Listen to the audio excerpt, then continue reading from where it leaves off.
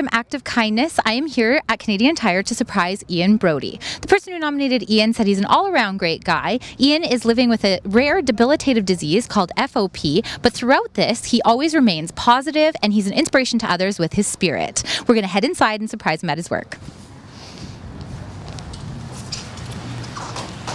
Okay.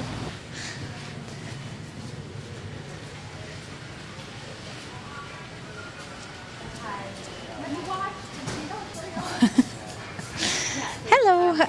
I'm looking for Ian Brodie. Ian Brodie? Yeah. Yes, he is at the parts counter right over there. Okay. Just sneak back here. Hopefully I don't get kicked out. There.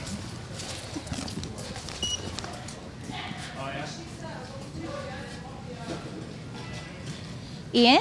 Yes. Hi, I'm Jasmyn. Do you remember me? We had an interview last year. Yes, we did. Good to know I'm memorable. Yep. I'm here for a different reason today, though. Today's not an interview. I'm not trying to catch you off guard for that. Okay. Do you have any idea where I might be here today? I do not.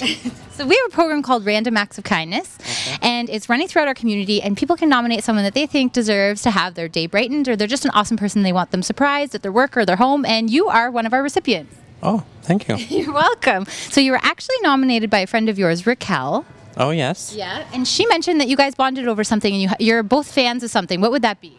The Amazing Race. Yes, the Amazing Race. So we thought that a good gift for you might be some Amazing Race swag. So we have t-shirt and some pants from Amazing Race. Oh, thank you.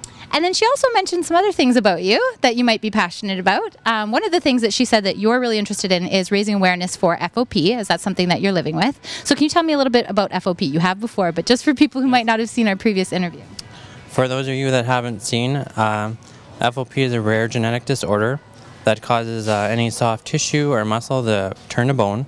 Affects 1 in 2 million, with only about 17 known cases in Canada, and I'm one of them.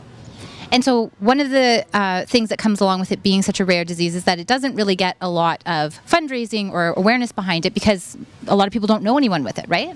That's right. So one of the most important things is getting the word out there about it. And another thing might be money towards the cause to try to come up with a cure or treatment or something, right? Right. So that was something that Raquel thought would be another good thing as well. So we thought that we would give, we have some very generous sponsors. So one of the sponsors gave $500 towards the Canadian FOP network in your honor. Well, thank you to whoever they are, in case they're watching. Hopefully they're watching. And thank you to Raquel for nominating you, because she had plenty of really amazing things to say about you, and we thought that you would be a great person to receive some of these prizes and a surprise visit today. Oh, thanks for coming, and thank you, Raquel, for nominating me. Perfect. Reporting for Local 2, I'm Jasmyn Rowley.